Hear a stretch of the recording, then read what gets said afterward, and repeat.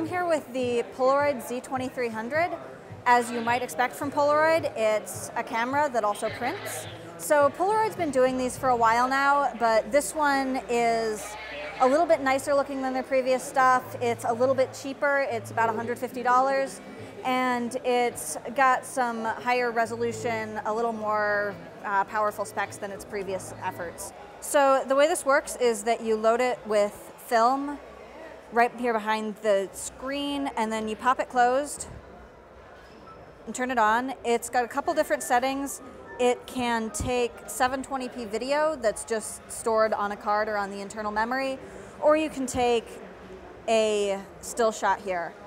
So you can take a picture here, and then you'll notice that it doesn't print automatically.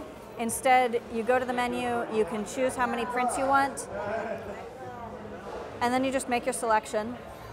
It takes, they say, less than a minute to print. It's actually fairly fast, but you do have to wait for the whole thing to come out. It looks very similar to the original Polaroid, but it's in a different form factor.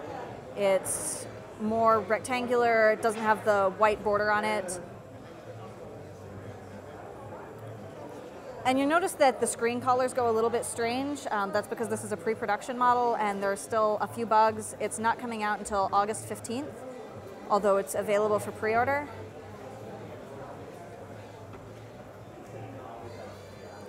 So now you've got the whole picture, and it's got a sticky back and is using Zinc, which is the company that partnered with Polaroid for this. So once again, here's the new Polaroids. They're up for pre-order right now and shipping August 15th.